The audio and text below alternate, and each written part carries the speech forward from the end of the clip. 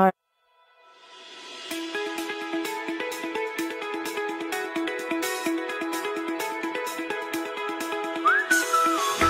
going to join two experts on IPv6 networks. And we are going to speak on the IPv6 only tutorial. We will try to cover 4 topics. I hope these are interesting.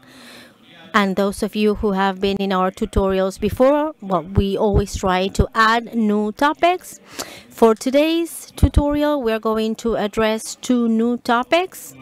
The new ones are prefix delegation, IPv6 PD, and recursive DNS behind NAT64.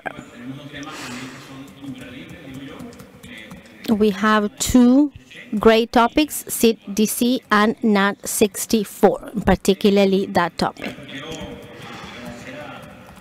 I want to thank experts joining us today. I will introduce them. Jose Gregorio Tua, to your right, and Wesley Correa. So the objective of this tutorial is to enhance the use of IPv6. For some time now, we are focusing on the IPv6 only world, which we know there is a trend the globe is taking. So during the entire tutorial, both people here in the room and people online, please, there is microphones. You can raise your hand. And when asking the question, please introduce yourself. I am such and such. I come from this or other company, whatever you want to say. And of course, I will try to provide the best answer possible. So we will have this session until 1 p.m.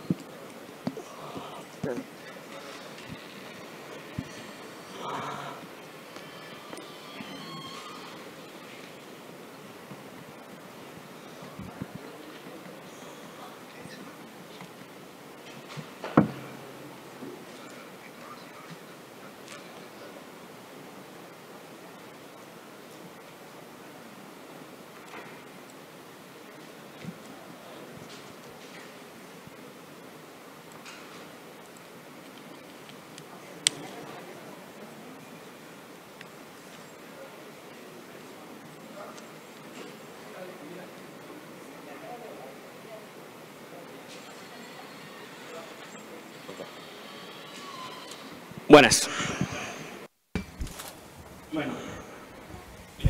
So today it's my turn to talk about 2 different topics. First, I'm going to speak of recursive DNS behind NAT64, and after that I'm going to discuss routing in a native manner of IPv6 and IPv4 prefixes in IPv6 networks. So we're going to talk about this. It might sound a bit complex, recursive DNS behind a NAT64. We're going to see that it's not so complicated. This is based on an IETF draft. You have the link there. The author is a lady called Momoka. And as a matter of fact, several vendors have already implemented this support among their tools. For instance, bind, they already have them. So let me tell you a bit of the background, because they're nice stories. A day like today, 50 years ago, May 15th, 1974, 50 years and one day, Vint Cerf and Bob Kahn, considered the forefathers of the Internet, prepared a paper called A Protocol for Packet Network Intercommunication. And if we read it, and yesterday I had a look at it, it's basically how the Internet is working today. It's crazy to see how the packet switching concept between IPv4 and IPv6, the packet concept was quite popular. Gateway, host, retransmission.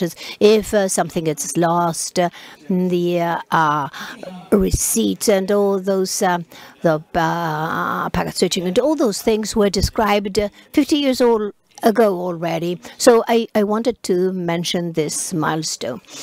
So I told you the topic, recursive DNS behind NAT64 of IPv4, IPv6.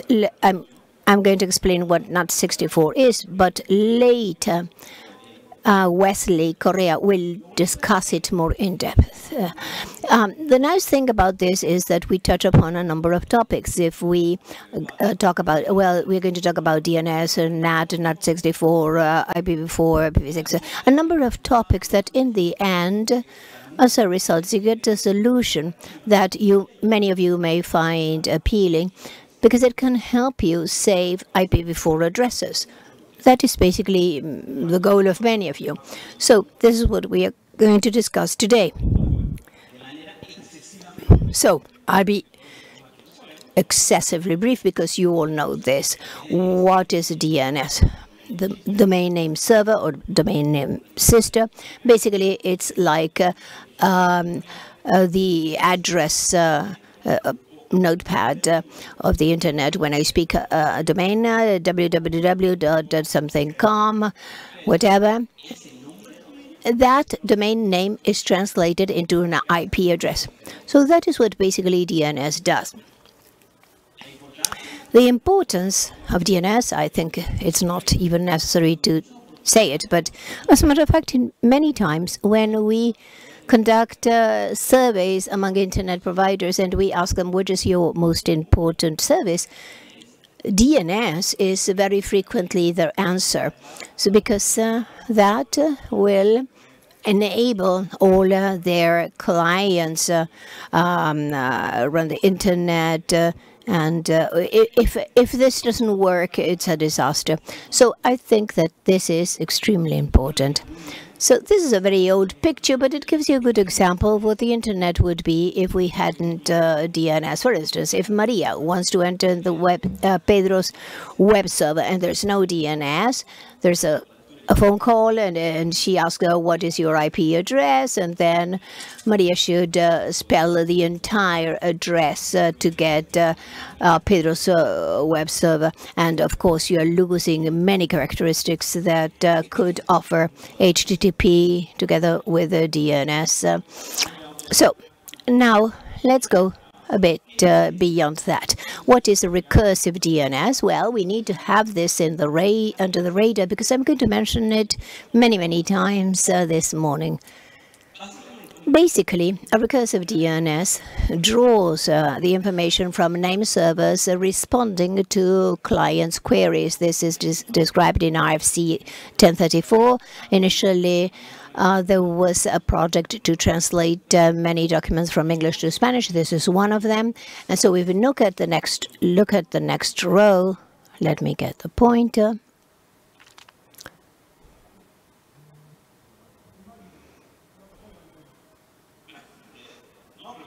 Oh, good idea. I just wanted to point. Do you have the laser pointer? So in the next row, it says, it receives queries, name, class, type, and a bit in the DNS header that's called RD. This is recursion decide. That is, when a customer requests a DNS to a server and gets that bit, they ask it to do recursion. That is, to be able to have recursive properties. It could be the DNS service that receives this query. I need a recursive address, and so the answer. And here I want to pause because we are going to focus on this recursive DNS servers. We are going to explain this in detail.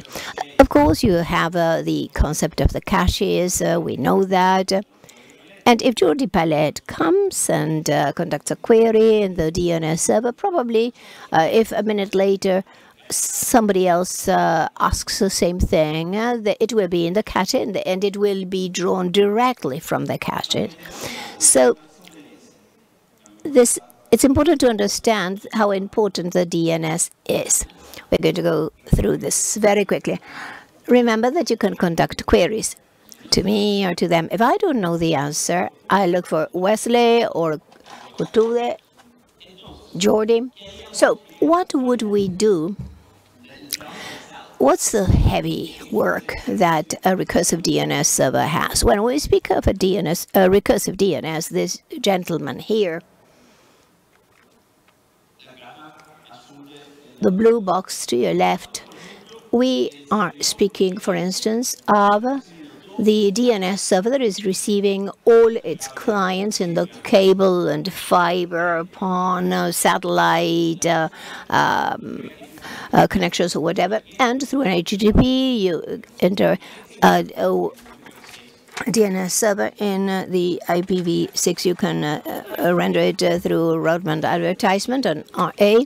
But the truth is that here, to your left, the resolver will have those HTTP already configured to know where the queries are. So I have to go to Wikipedia, to Google, to Yahoo. So here I send the query to know the destination. So that is the recursive server that you have there. So this resolver specifically, the DNS router is called the stop resolver. It's a very gross resolver, very small library. So it sends query. It has no power whatsoever for any smart decisions, which is not the case of the recursive DNS server. So what's happening here? The resolver down at the bottom to your left, sends a query to the recursive DNS server that goes from the ISP. So what is the query? Here it's called IPv6 ASO.fr. This is known as RR, resource record. And so it tells, well, recursive server, I need you to solve what appears here. So the recursive DNS that's much smarter and is capable of making decisions based on any situations they may find, goes to the internet, starting with the route servers, looking for the answer.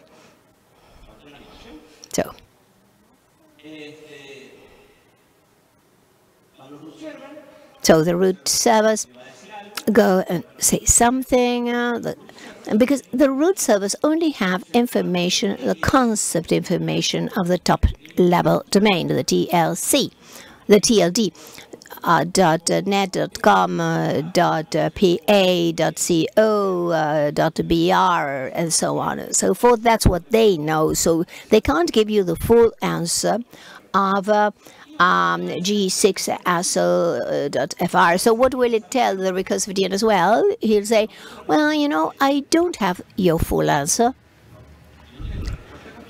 but I do know which are the DNS servers that are capable of solving the .fr. So this gentleman here goes to the FR name server. Of course, there may be several, because in the root servers there are 13. All of them have IPv6, and they are in any cast. So this gentleman, the recursive DNS server, will hit more than once to respond to the final equipment, the resolver. And there's a very important thing. It is that the resolver at the bottom, left, must always get a response. When you see, when a client complains that the internet is slow or that something is wrong, probably the resolver may have a blocked response. And unfortunately, the client will be in a DNS timeout. So that is what gives you the feeling that the internet is slow. And why am I showing this? Because by far, most DNS resolutions that you constantly conduct work like this. We are going to focus on this. For instance, the route servers support IPv6. That means that if this gentleman has IPv6, I'm going to be able to reach them. However, if somebody in the finer chain does not have IPv6 and this gentleman is IPv6 only, we are going to produce a rupture. So today we're going to show how we can give you this small solution so that this IPv6 only gentleman can reach the rest of the internet, right? So overnight NAT 64. But before going into that, we all know what NAT is. Network address translation. It's basically the translation of source IPv addresses in IPv4 from a private address to a public IP address that will serve online. The picture shows to the left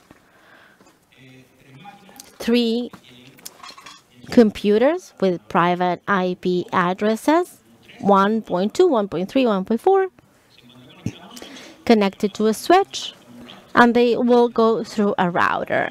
A router will translate that private IP addresses to the public IPv4 address 202.45.11 and reach the public internet. That's what the NAT does. It translates from one IP to another. Now, what happens with transition mechanisms? People who work a lot with the IPv6 world know that transition mechanisms are sorted in 3 ways. Dual stack, IPv4, IPv6. Some purists even don't consider that a transition mechanism. Others call it tunneling. I'm sure you're familiar with. You have a IPv6 datagram on IPv4 transported and group them in the target, and others are translation. NAT 64, as such, is a mechanism. It's a transition mechanism in the translation world. Why is that important? IPv4 and IPv6 by default cannot communicate. If I am an IPv4 host, I cannot communicate natively with IPv6. I need a middle layer for us to communicate. Now, this type of communication is not possible. Therefore, I need the translation. So what do we translate? Well, you translate the header that you can see on screen. To the left is IPv4 and to the right is IPv6. When we speak about NAT 64, very briefly, because Wesley will go more in depth, what we're saying is translating the header to the left to the one that we can see on the right. The IPv4 header has more fields, and on the IPv6 is a larger header, but simpler.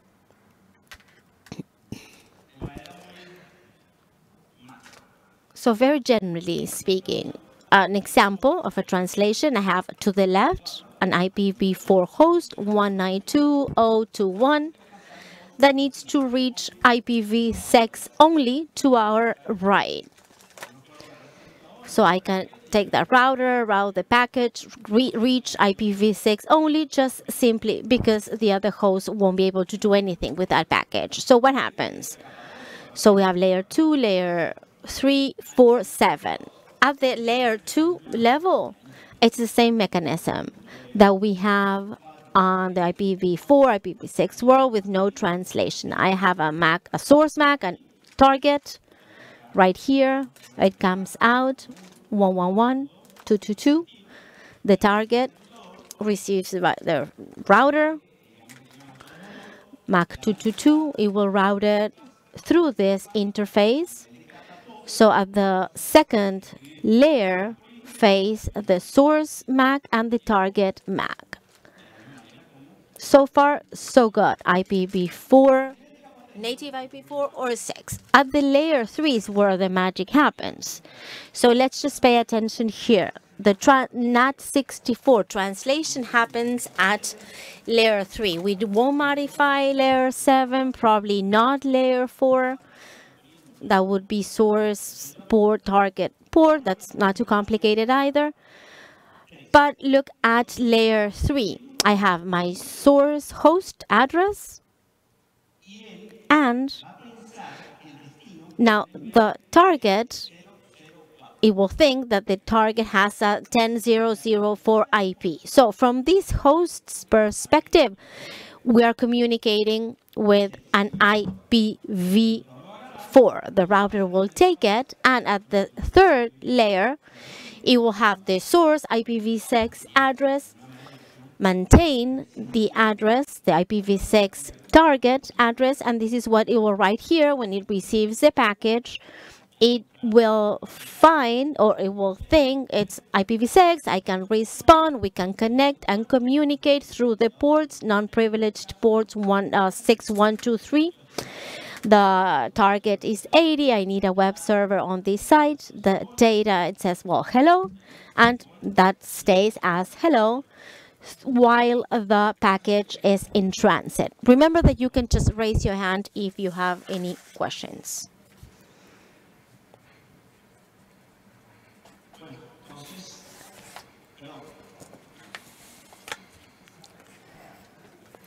Sí, le sale la pregunta en el micrófono.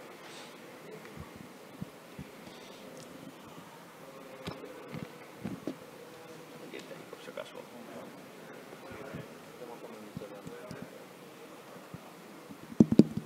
Hola, hola, ahí estoy, ahí estoy. ¿Qué sucede con la... So what happens with the local link address, IPv6? So it's not translated. We are not created a local link.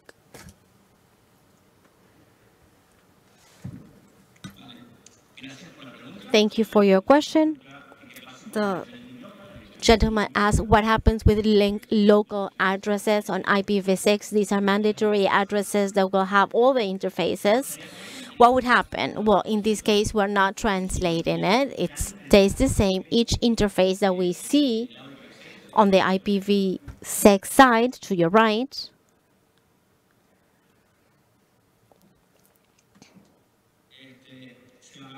will remain. The router will have its local, this target will have the link local, its own link local. Thank you for your question. And let me build on that. The next part of my presentation, I will speak about link local, and that's important. Link locals are mandatory addresses. In Genmo, start by 80, that's how you need to start. And what's the scope? What is the scope of a link local address? Only the VLAN where I am, the LAN where I am, are not going to be routed in that sort of things. Now, I want you to know that those are mandatory. So let me just give you a brief example before I just show you the result as we go. We cannot connect, I had said, this IPv6 host to this IPv4 host. However, we are adding a component. We are adding a NAT64 equipment.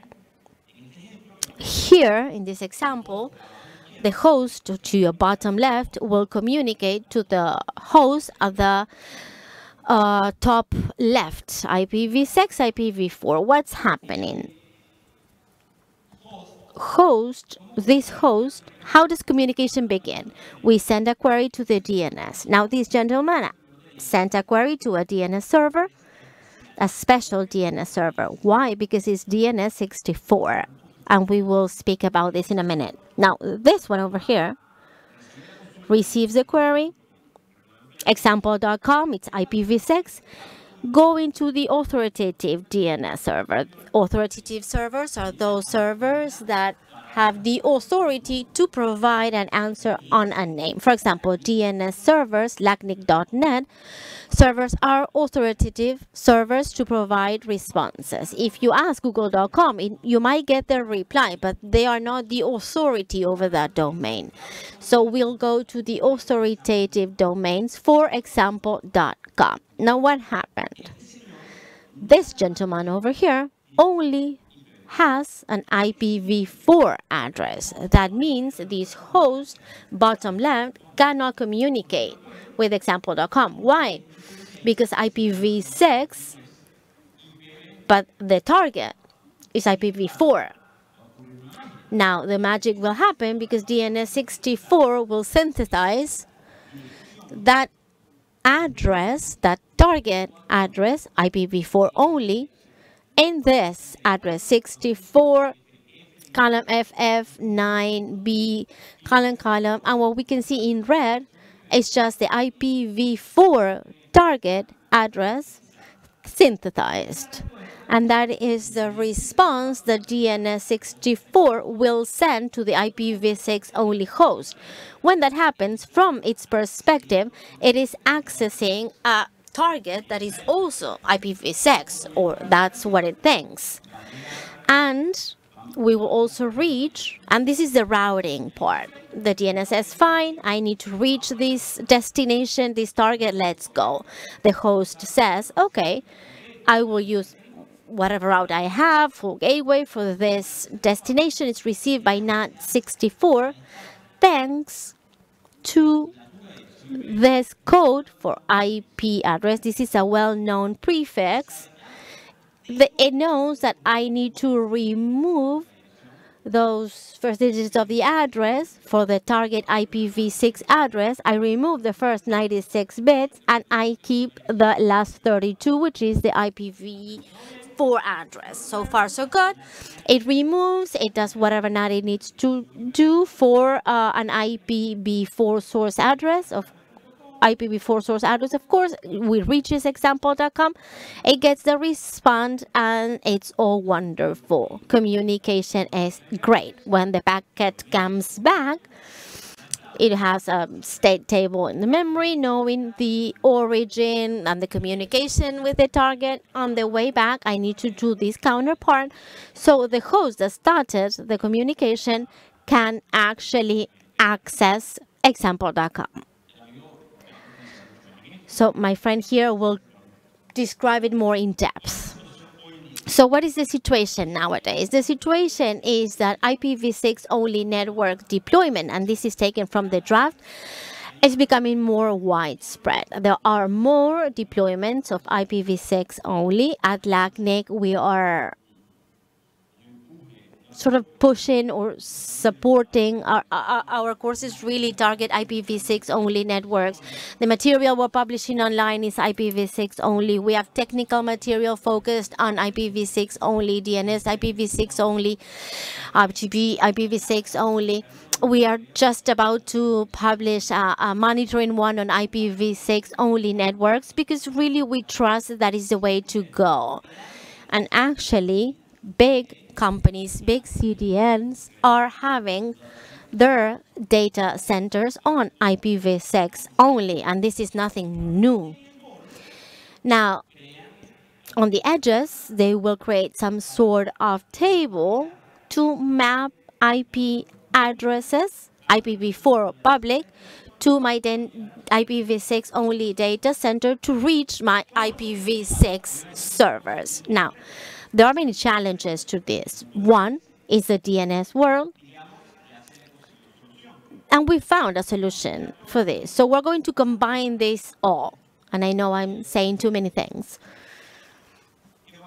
Now, what's the problem? The problem is And now speaking about an IPv6 only DNS, I have here my host, IPv6 only. I want to resolve the IEEE.org. This is a name server that has configured only IPv4. So now what happens? We run it. The DNS server that we have on IPv6 only has a root server. No problem. 3 root servers, all IPv6. It goes to Affilias. Affilias is the one that manages name servers for .org. Great, they have IPv4, IPv6, and since they have IPv6, this host is able to reach them. Great so far. Now, what happens next? The IEEE servers, the final part of the resolution is only IPv4. Of course, this gentleman over here won't be able to reach it. I reviewed this yesterday and this is still the case. Now, what is the result? IPv6 only having it behind a NAT64. We have all of these concepts right here that we have reviewed already, so let's see what happened. This is the final solution. I think that many of you knew what the final answer was based on what I said before, but it is good to know the concept so everyone's on the same page. So basically the solution shows an IPv6. I have a recursive interactive server that is IPv6 only, but I have this new NAT64 box. This box, of course, will provide this gentleman over here the capability of reaching the IPv4 world and authoritative DNS servers on IPv4, and that is wonderful. Now, this gentleman over here, I don't have to use IPv4 addressing and other headaches behind it. We will have a small demo, each one of us, and nothing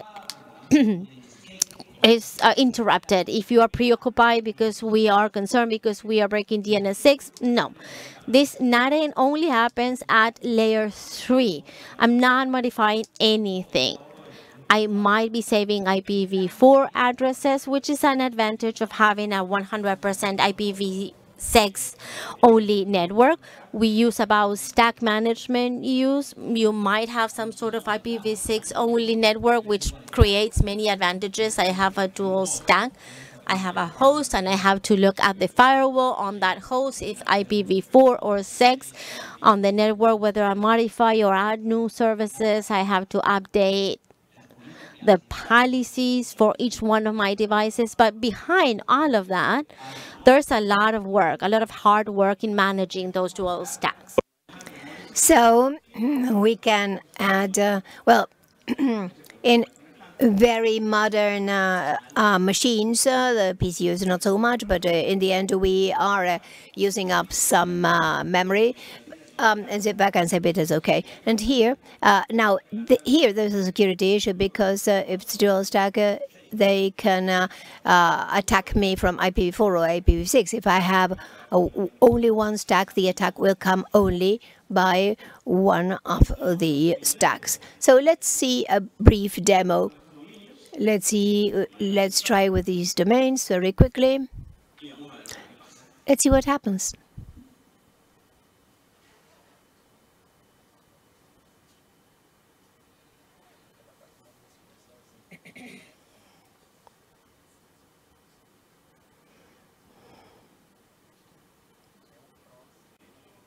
Just a second.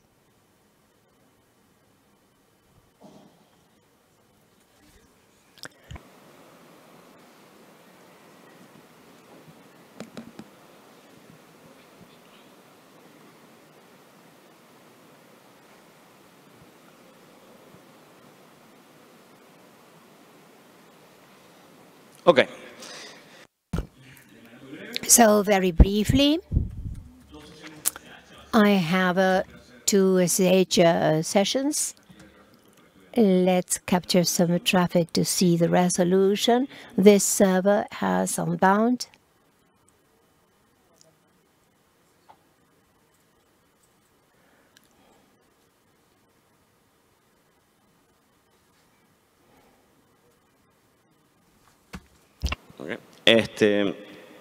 Vamos a buscar esta configuración. So this configuration specifically has these entries that I'd like to mention. It has a directive that's called do NAT64. Basically, we turn it on, we put yes, we enable it, and in addition, we have this directive that is the NAT64 prefix. This is the well-known prefix. However, some operators may have the power to use one of their own prefixes. That's absolutely feasible. So basically what we are doing with this directive is we are telling Unbound, please, when the destination is IPv6 only, just leave it like that. If the destination is IPv4, please use NAT64. So you are with a machine that can do NAT64. And in the prefix, please use this one. In a /64, this is very popular, /64, because if I add 64 plus 32 of an IPv4 prefix, I will reach 128. So let's see whether what I'm saying works.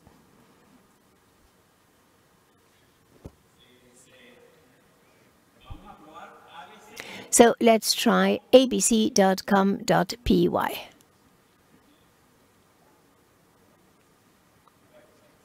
Paraguay. As a matter of fact, well, this may happen. I picked 4 different countries, so you won't think that I'm biased. There's a long list. They're conducting statistics. Their statistics study. We'll show that on Thursday. But here I picked just 4 different ones. It's not our fault.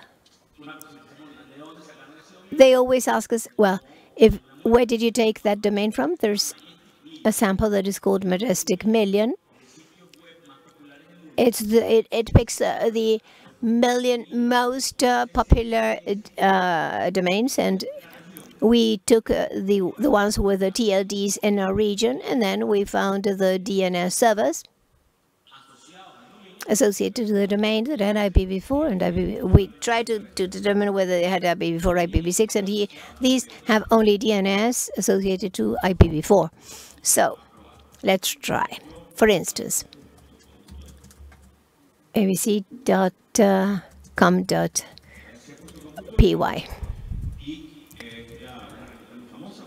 Dig is a very famous tool for DNS queries, so I'm going to tell well, query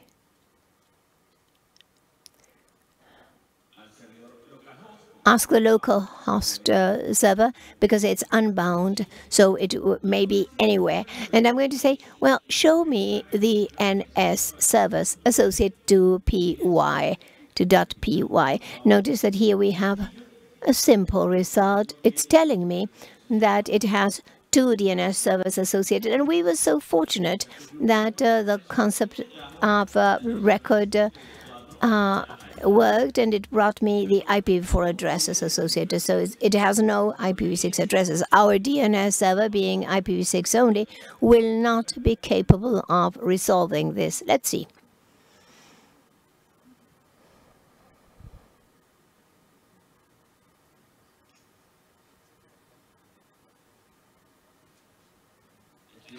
I'm telling, bring register this A corresponds to address, IPv4 address. So I like dig. And what I like about it is that I can see quickly whether there was a response or not. So this was the question, and www.abc.com.py and the address, and then the answer section is here. So basically what it's showing, you can do it with 1 or more domains, additional domains, and then switch gears. Let's go with pe.gov.br.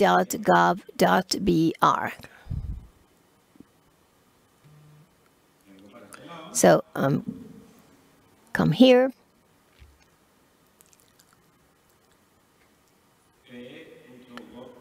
pe.gov.br.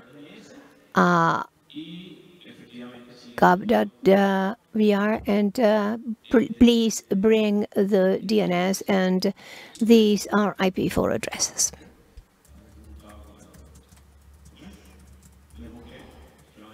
So we see that it has IP4 only, once again. So DNS server won't be able to reach the native address.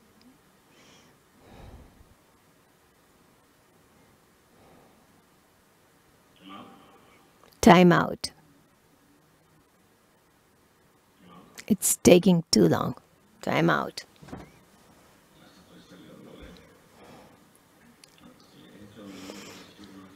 I don't know whether it's a server or this specific domain. So, processal.cl.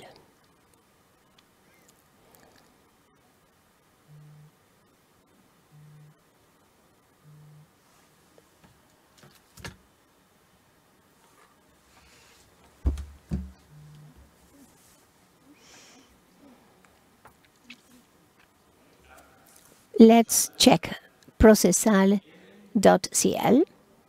if I'm not wrong. There it is, processal.cl. In this case, the link servers are ns2.a2hosting.com, and we can check whether these gentlemen have IPv4 or IPv6. Let's embellish the query.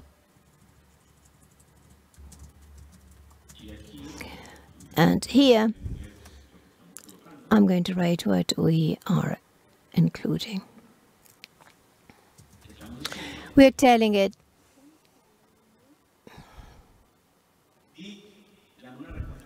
dig, give me a short answer for a query of this name domain here.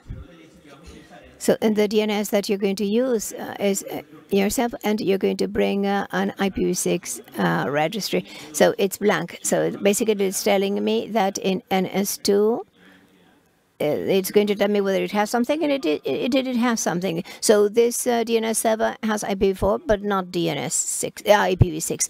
So let's see, NS4, it doesn't have it. And let's do just one more.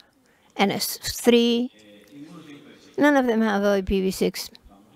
So let's see whether in the server we can resolve it. Bingo! It's telling me that indeed I can resolve this domain in spite of the fact that the servers are IPv6 only. So let's go to the next topic. In your shoes. Imagine that many of you may have done it. You have your IPv6 deployed and you are delivering your clients DNS servers in an IPv6 world. No problems. I'm going to put a recursive DNS behind NAT64, and you assign by RA this kind of server, for instance. So this server, well, it has all the advantages that you may have in an IPv6 world, but without losing traceability in the IPv4 world. That, in the end, is what we all want. Any questions about this before we go to the DNS and to the next topic? Okay. So when point dot br failed, well, let's see what we got with all the other queries. So we have a second. Give me a second so that I can prepare the rest.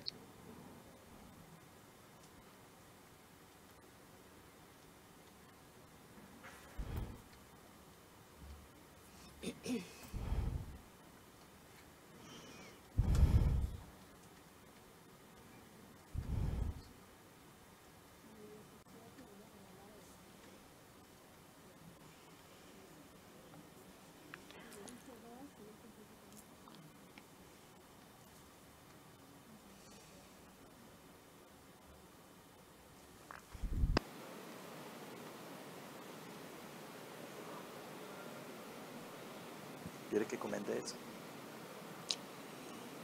Vale. Buenos días. Mientras que Alejandro. Good morning. While Alejandro gets ready for the next topic, now I'm going to ask a question to further explain what he just explained. And it's, if the DNS server behind a NAT64, because we know that there's several servers bind and bomb, whether they always need adjustments to conduct a query through NAT64. So that will be the question just to use this time. So the answer is, indeed you can.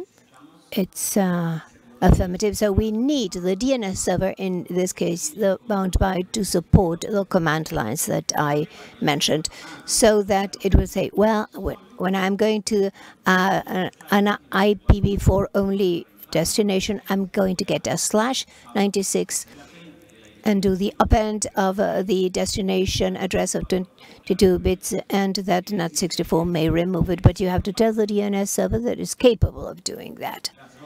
Thank you, Jose.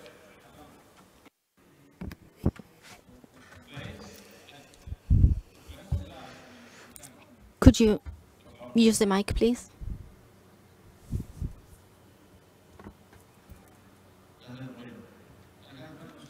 Alejandro, the DNS needs to be dual stack for that recursion? Thank you. No. The DNS server is IPv6 only.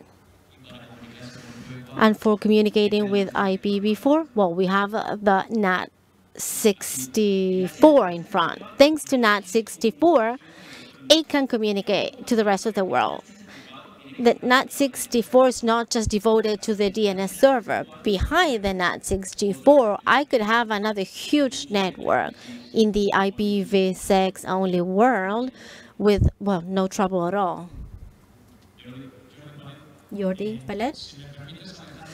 Alejandro, let me just clarify a few points. The situation, regularly, nowadays, most DNS servers will be dual stack. That is the current situation in IETF, and what Alejandro explained is an IETF document that's still not be done on our FC. It's still in process. What we are doing is sort of anticipating to the future, where there will not even be IPv4 addresses or enough addresses, or where we won't want to set up DNS servers for dual stack. So we're anticipating to what's coming. Now, the reality is that today what we recommend is just use your DNS servers with dual stack whenever possible. Otherwise, that is the solution. Right, that is an additional solution to whoever needs it. If your IPv4 routing is difficult and you feel like if I use it here, I will save sessions in the NAT, well, that is feasible. That is doable. Daniel Paniagua from Costa Rica. My question is, this NAT64 will be configured only in recursive DNS servers. I do not have to set anything up on authoritative. That is correct. When I have authoritative, not necessarily, but it's most likely that the authoritative will be at least dual stack. What Jordi said is very clear. Many recommendations say that DNS servers need to be on dual stack. Of course, what is great is that you can simulate dual stack. You can have an IPv6 only on the server, and one way or another, you can have a static NAT64 and AEM tables. Wesley will speak about this. And from the world's perspective, this will be dual stack. Did you want to add anything? We have a question from Henry. So end users don't know if the DNS is only v4, so we always recommend as a best practice that when we have a device, an IoT with IPv6 only uses NAT64. Well, in the IoT world, for IPv6, this would be a good solution. It would be a good fit. And thank you, Henry, for your comment. Okay, let's move on. Let's speak about other techniques. Another technique that I personally like,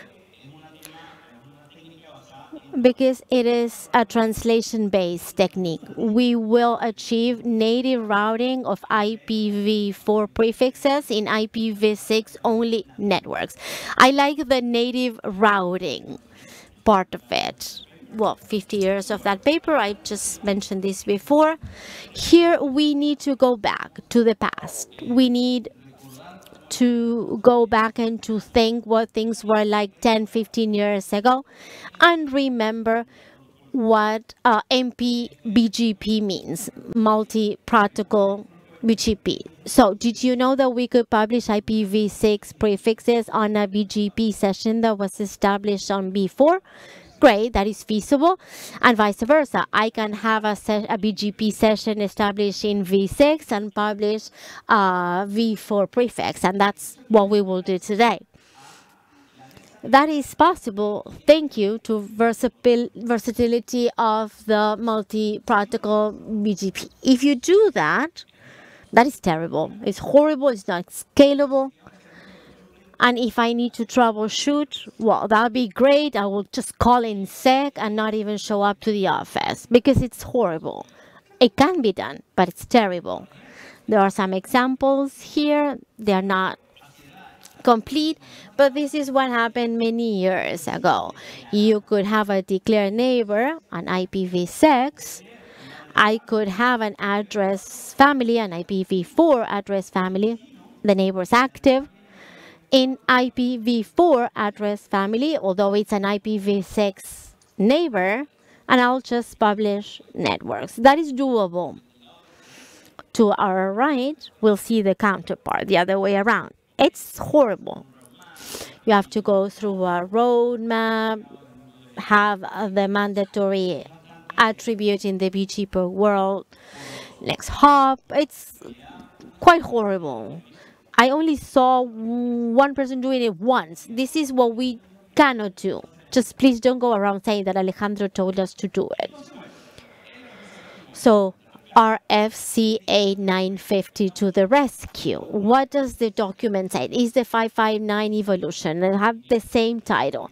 Advertising IPv4 network layer reachability information as an IPv6 next hub.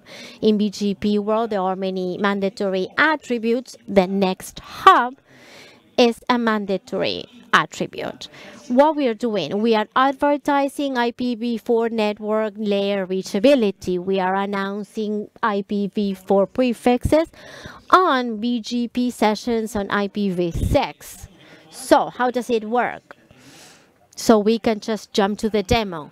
When opening the BGP session, we negotiate a new capability called extended next hop encoding. That is the name of the capacity. We discover they involve routers. Discover. This is a word that for many of us on BGP might drive us crazy. What do you mean we discover? In the BGP world, those routers are not discovered. I define which one it is, they discover who am I, but it's 2024, so there are many techniques for the BGP world for neighbors to self-discover. That's in the data center world. It's quite popular, but I would say it's not normal. So BGP and TCP sessions, we exchange BGP tables, IPv4 prefixes on V6 networks using the link local as an attribute. Someone asked this in the other presentation. So how do we get there? How does it work? How do we get there? So BGP is a protocol that works at the application level on TCP. So from the planet's perspective, BGP is like saying HTTP, FTTP, SCH, DNS. It's a protocol at the application layer. So we saw number 2 already. A BGP update from a V6 prefix could be transported on V4. And the third one's the key to make it happen. routers, well, so you are sending the packet from our computer, the Wi-Fi router receives it. What's happening behind it? You open google.com, and at the third layer level, we have, well, connecting to Google. And what happens on layer 2? Well, the MAC address of that router. And that's the magic of it all, and how we'll manage to get that routing in a very short period of time.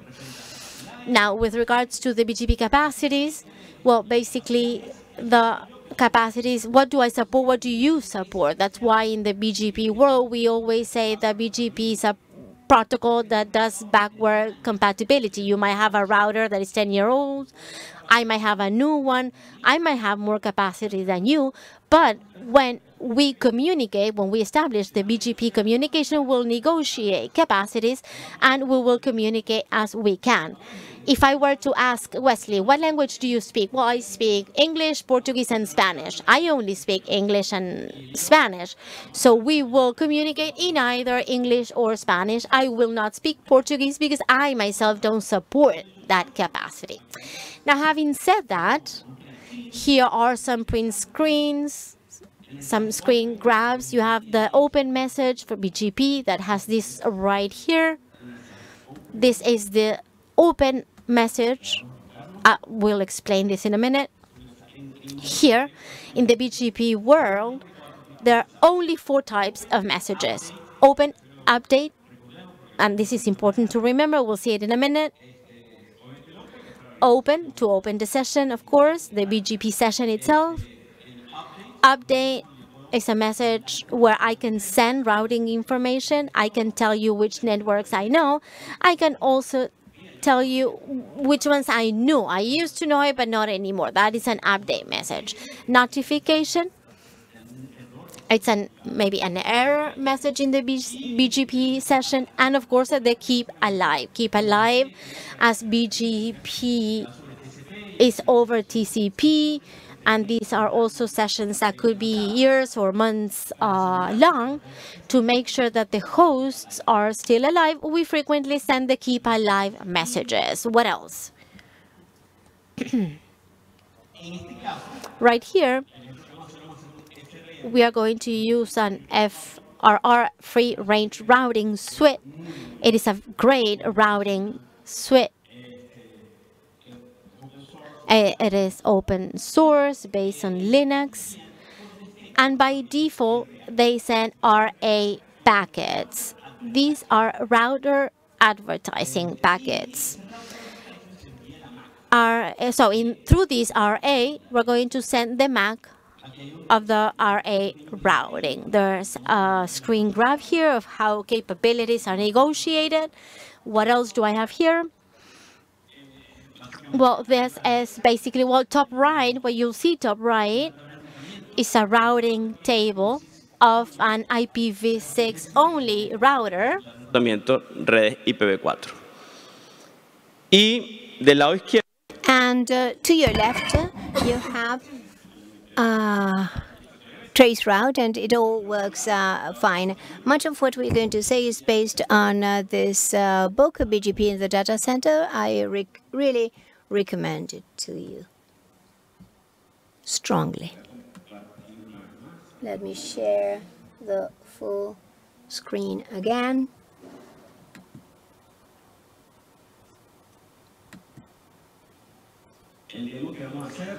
The demo, we're going to do it with GNC3. I'm going to launch these routers because it takes them a while. Let's start with this. Let's start this one. And let me explain the topography very quickly as they get started.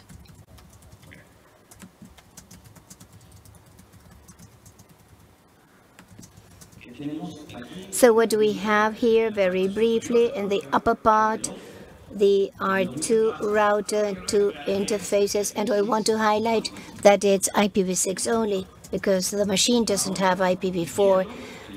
To your left, you have R1 that can work with dual stack because it has one leg with one phaser with IPv4 and the other one with IPv6 addressing. And to the right, in In the case of R3, it's the same as R1. It has an interface in IPv6 and another interface in IPv4. So these two routers here, basically, I'm going to use, well, they're not routers, these are machines.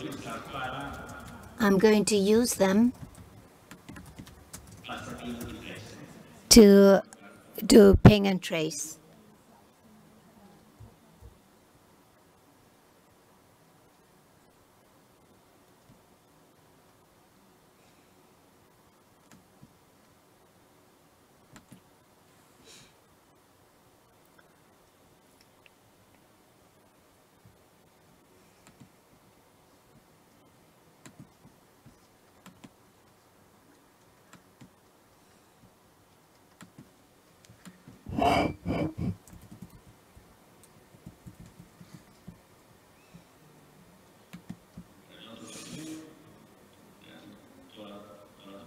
So let me start the other one so that all the topology is running.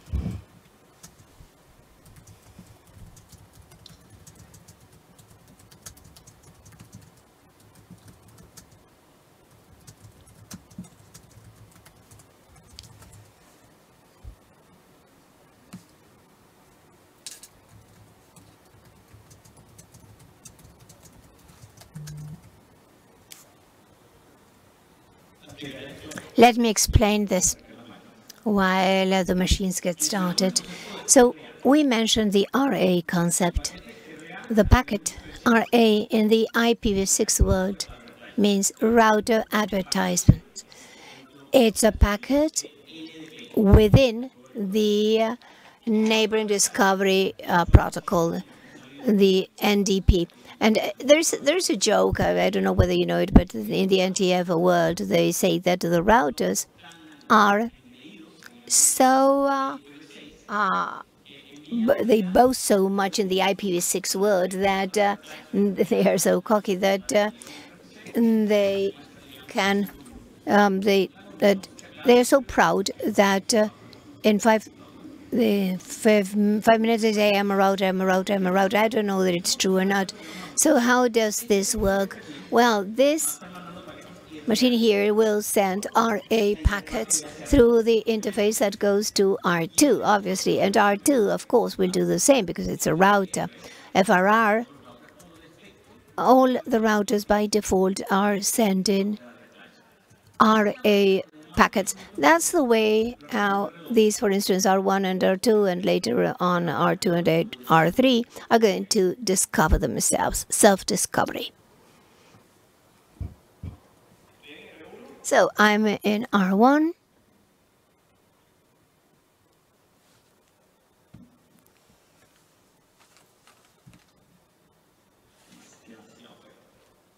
Too ugly.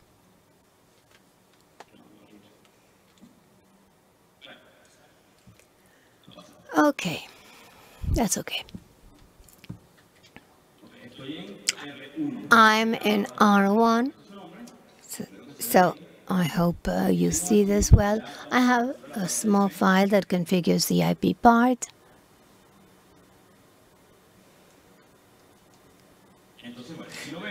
So if we see it, let's see the script I run. Basically, I put an interface, one with IPv6 and another one with IPv4, not even routing, and it raises the interfaces. So I'll get in,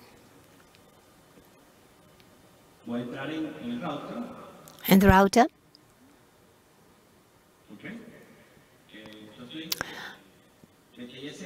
I'm in VTSH. That's the console. The SRR.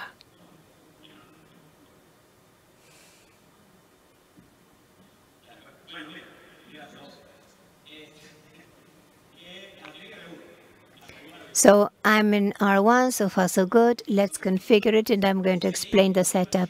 The CLI is very similar to a Cisco router BGP 65001, and we are going to give the BGP router ID. We all know that the routers usually have an algorithm to look for the router ID. When we look for the highest router ID we got, and basically because this is defined as an IPv4, because the open message that has a field, the router ID, that is a field of 32 bits.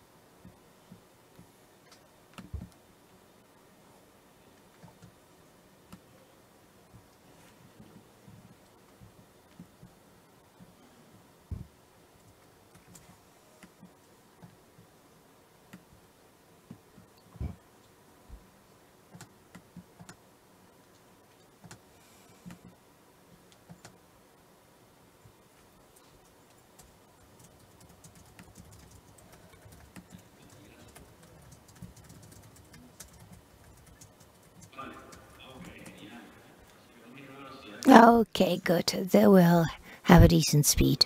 So all this is part of the show. What happens?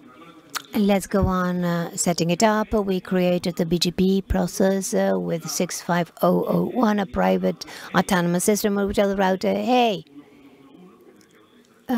get the ID 1111, and there is a command that is called eBGP requires policy, that basically it's to facilitate the demo, so we won't have to create route maps and routing policies. So what we did traditionally, you put neighbor and you would put an IPv4 and IPv6 addresses. That's what we've done many times. Now I'm going to lie. I'm going to tell that the neighbor is the interface, right? So ENP 0 S3 interface, and we're going to tell it that the autonomous system, what we have in this interface, that these are external autonomous systems. I can force some autonomous systems saying that they are internal. So, and we are going to tell it the capacity it supports. So it says this, what are the capabilities? So this neighbor supports the capability extended next hop. It's what we just saw. And notice that obviously IPv6 will speak. However, we are going to activate it in IPv4. So when we create an IPv4 neighbor, we activate it in the IPv4 part. And the same applies to IPv6. However, I'm going to tell it to activate it here. Let's use a command. LACNIC doesn't recommend it, but it's the redistribute connected. And I'm going to explain why I'm doing this. Because what I want is R1 to redistribute the network in the IPv4 interface. It could have done it with a network command or other ways, but for today's purposes, we'll do it like this. So, believe it or not, this is what we have to do for this. Now let's go to router 2.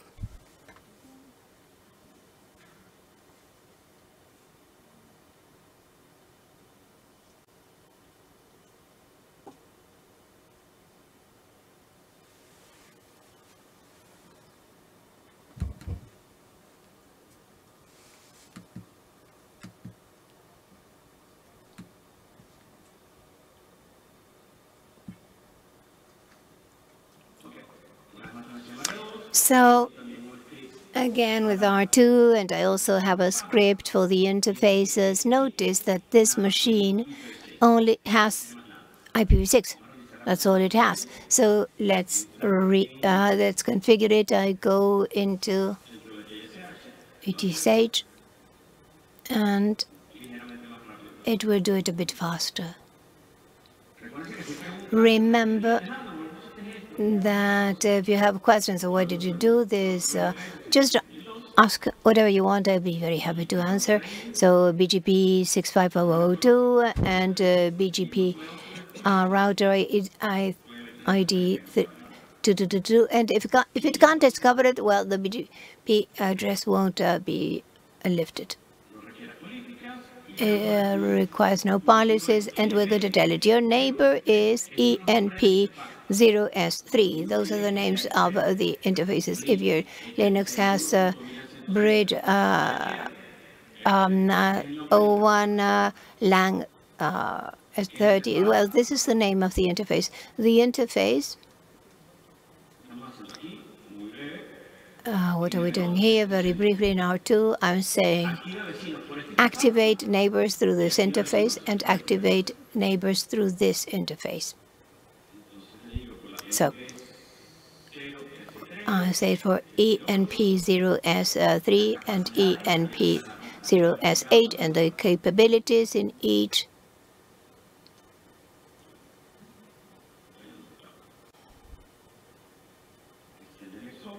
Extended next stop in 8, and now we go to 3.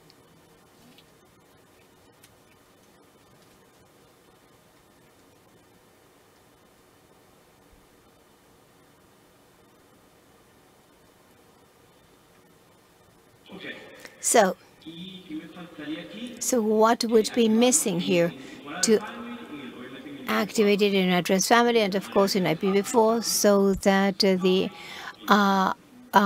audit messages may match. So I say neighbor ENP0S3 activate. Here I don't, and ENP0S8. Here I don't have any redistributed because I don't have to do anything else. So we are ready. So show IP route, and notice that I'm seeing 1 in the IPv4 world. Notice how interesting this is. A link local in the IPv6 world. And obviously the administrative distance in the IPv world is maintained, so we're doing okay. So now let's see router 3. So you see that the configuration is just too easy. So this is ours. I mean the capabilities. So let's see what it has. So this is IPv4 address. It has IPv6 and pseudo interfaces. Let's go to the VITCH and let's say, well, router 65003. This is a router ID3333.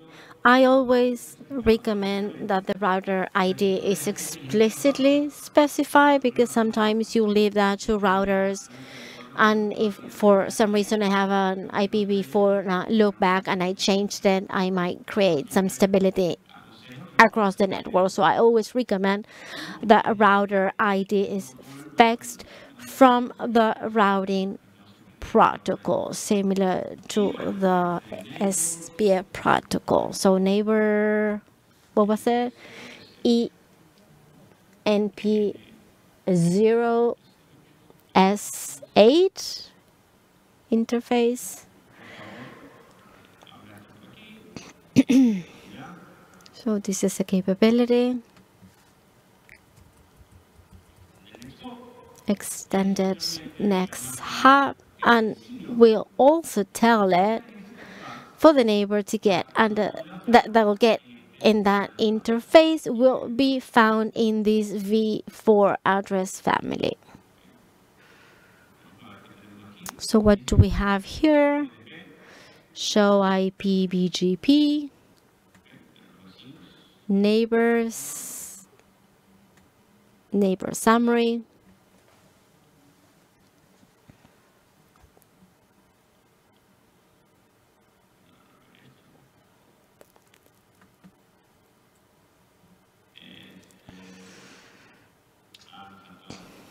Oh, I'm missing something. We did not write the policy.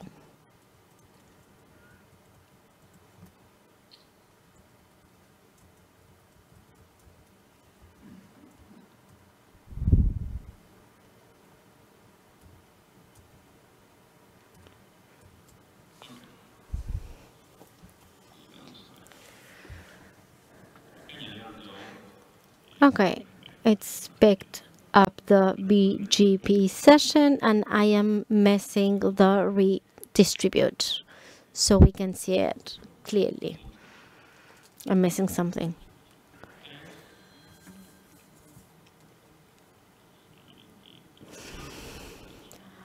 Address family IPv4, redistribute connected, and activate neighbor.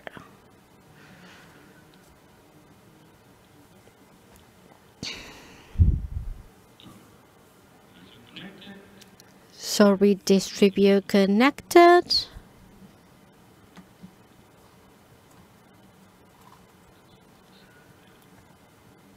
$6,500, 65003.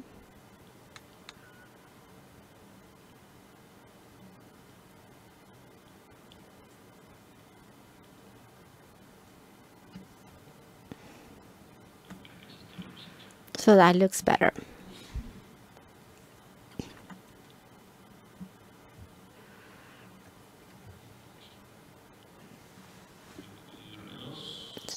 So let's see what I have on R2. I will now go to my, well, the PCs, the clients. Let me see if I can access them both very quickly.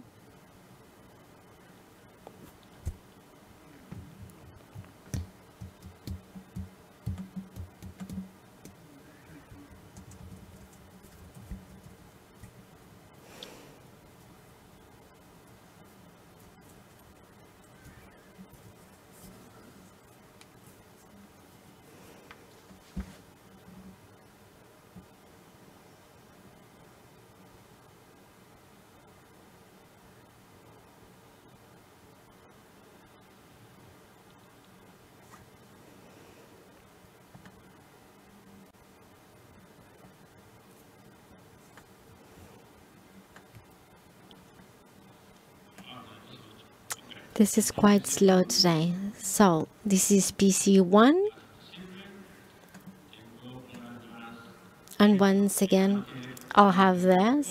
It only has one IPv4 address, default gateway, just one interface.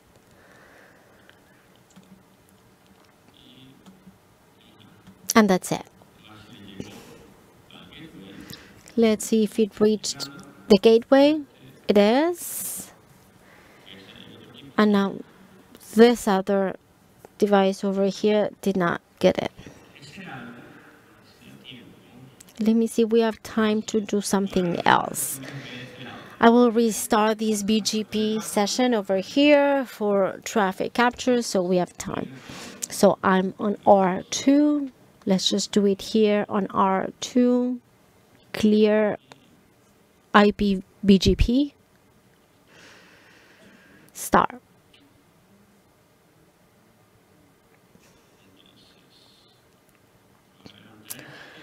So I'll pick it up here.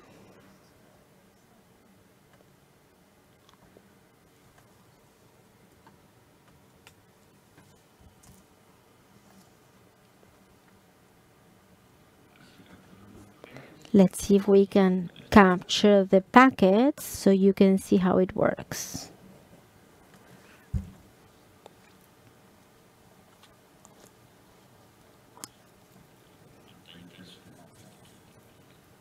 I have the Zoom screen here as well. So very quickly,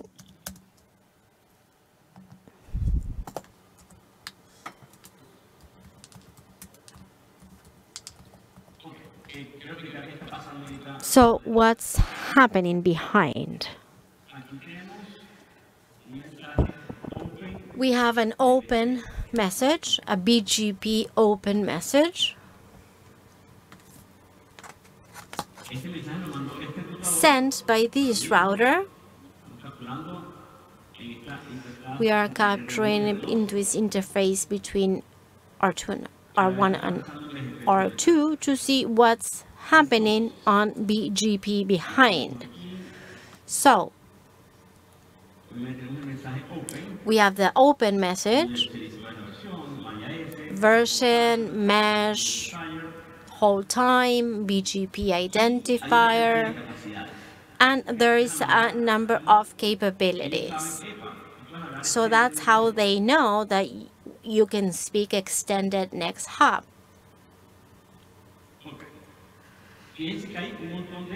So there are several capabilities being negotiated.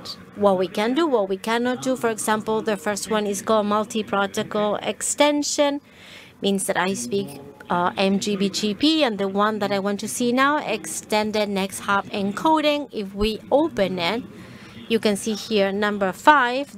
This is the one that I showed in the presentation, that it was an I'm assigned. Now refresh.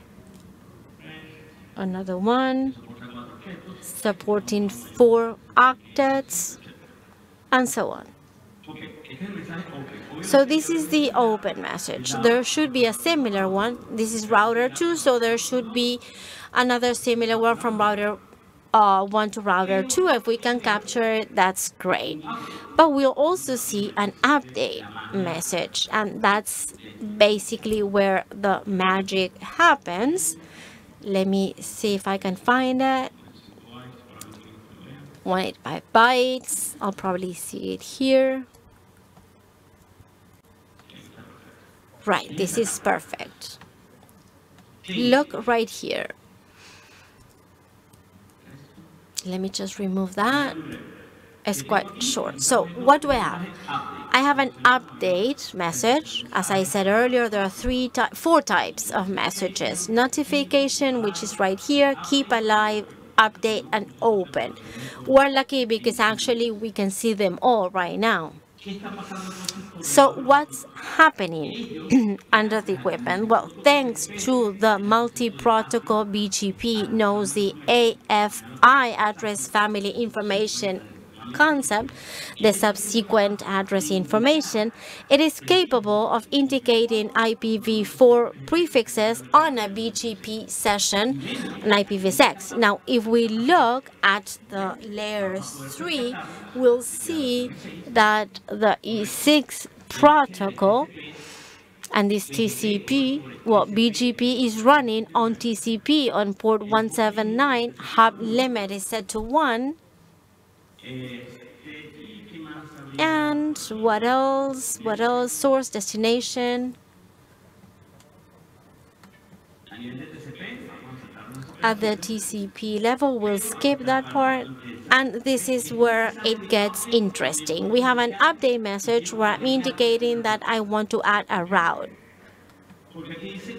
Because it says MP, reach, reachability, multi-protocol reachability, and RI network reachability information. It says I am transporting IPv4. The AFI is unicast, and this is showing information for that prefix. And this is the layer's path. It's 10330, so we know where we are. And we are running out of time. But this network is 3330-24 ENPS8. We use the redistribute connected command, and that started in AF65003, and it told to 65002, and now 2 will tell the same information to number 1, adding its own 10330 network, and in addition to that, we have the AS path. This is also a mandatory attribute that needs to be sent in all messages. Well, I wanted to tell you how this works.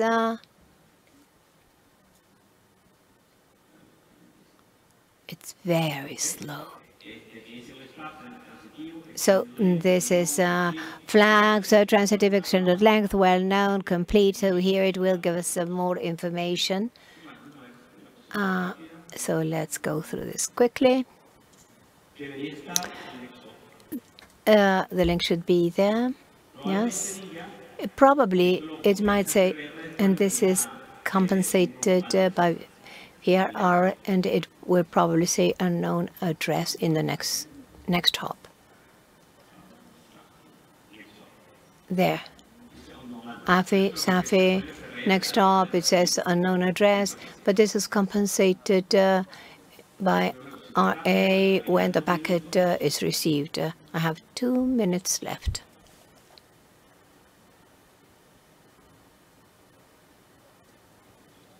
I need this too.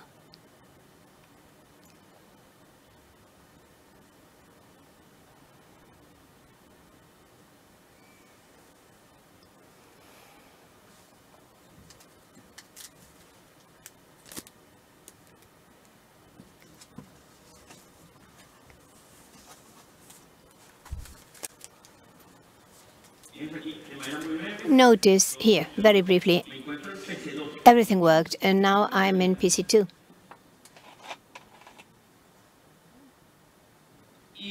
And from PC2, I can ping even to PC1. What I want you to see here is that this was a case exported many years ago. This is FRC 5000 and something, and this was supported by many vendors, and it all works. And the nice thing is that we are doing the routing from the PC2 host.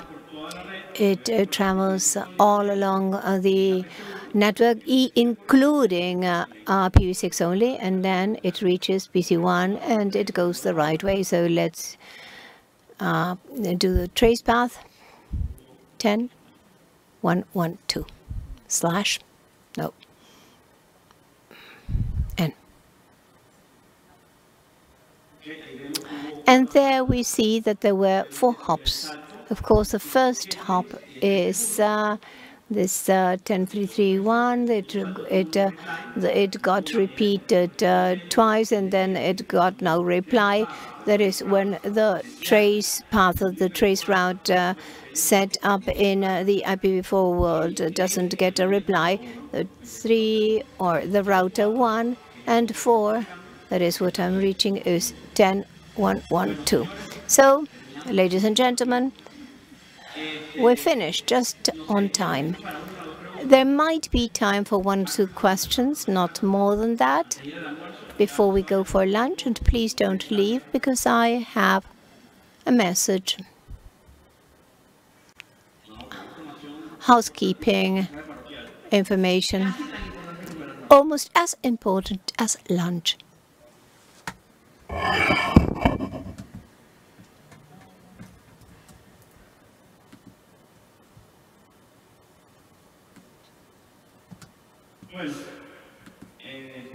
Okay. Any questions? How it works? If there's something you didn't understand, I'm aware that we are going very fast. But before lunch, well, you can all take your pictures with the event banner. It's outside in the coffee break hall. And you can use the Instagram filters. Please don't forget to share it with the hashtag of the event. That is hashtag LACNIC41, capital letters, just one word. Lunch is here. As you leave to your right, you won't miss it. I'm sure you won't. And please, let's come back at 1. Oh no, at 2 p.m. Panama time. Thank you.